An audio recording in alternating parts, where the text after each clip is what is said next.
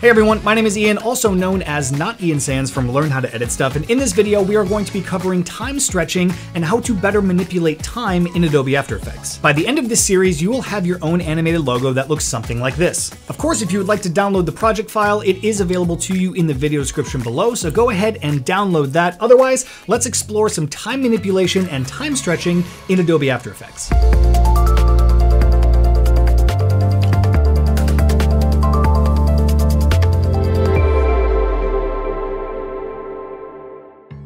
Okay, so time stretching in its most basic form is making something faster or slower, but how you achieve that in After Effects, A, is totally your call, and B, can be done multiple different ways.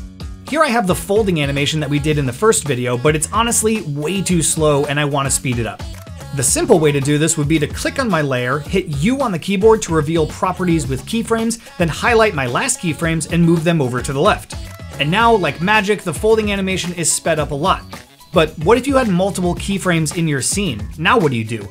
Manually start dragging them all over to the left? No, you highlight them all, hold down Alt, then click and drag the last keyframes, and it will uniformly adjust the time in between all of the keyframes, but shortening or lengthening the amount of time. So this is a nice, convenient way to speed things up or slow things down with animated properties. All right, now I know what you're thinking. Video clips don't have keyframe animations. And you're absolutely right about that, but that doesn't mean that we can't still manipulate time with video clips. Here is a video clip that I want to speed up to be twice as fast. So what I'll do is right click, go to time stretch, then adjust the value here to be what I want. It is important to note that After Effects works in the opposite way that you would think. We're not going to change the speed to 200%, thinking that it's 200% faster. We're actually going to change it to 50%. A good way to know what you're doing is looking at the total time indicator for your clip. If it's half the time, you know you're speeding it up properly. This obviously works for slowing the clip down as well, but for this, we're just gonna speed it up.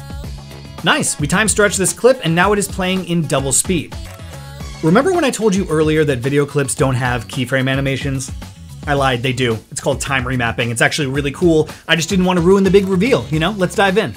If you right click and then go to Time, Enable Time Remapping, you now see that you have a keyframe at the beginning and at the end of your clip, and these are noting the time code for your video, and now everything in between is now animatable with keyframes. For example, I'm going to scrub ahead in this footage to where the car takes off and set a keyframe. Now I'm going to bring that keyframe back towards the beginning, and now the beginning part of my clip will be sped up, then once it hits, it will slow down until I bring the ending keyframe towards the front. If I set 2 keyframes, then reverse the positioning, the clip will play in reverse for that portion, then click back over to normal. These types of animations or speed ramps can be really fun and effective for your video, especially if you use the graph editor to really smooth out the animation curves for your keyframes. And that, ladies and gentlemen, is 3 different ways to manipulate time in Adobe After Effects. My personal opinion, no one way is better than the one before or after it. It kind of just depends on the situation that you're in and the project that you are working on, which will determine which method you use. But hey, thank you so much for watching this video. If you liked it, give it a thumbs up. Also, subscribe to the Creative Cloud YouTube channel where you can learn from more creators like myself. If you liked me, you want to find me, youtube.com/learnhowtoeditstuff. Thank you guys so much again for watching this video, and we'll see you in the next one.